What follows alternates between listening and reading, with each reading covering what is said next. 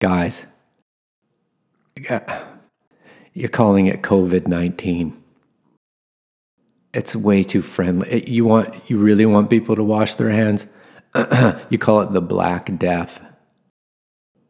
They put a black in front of it just in case death wasn't mean enough. There's very little room for ambiguity there, just so you don't get it confused with the super passive aggressive beige death that is going around.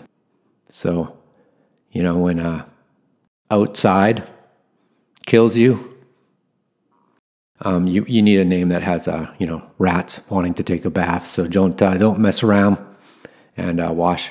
You should wash your hands, because that actually just got invented for us, which is good because it just doubled our lifespan. So great, but kind of messes with my retirement plan of not being alive,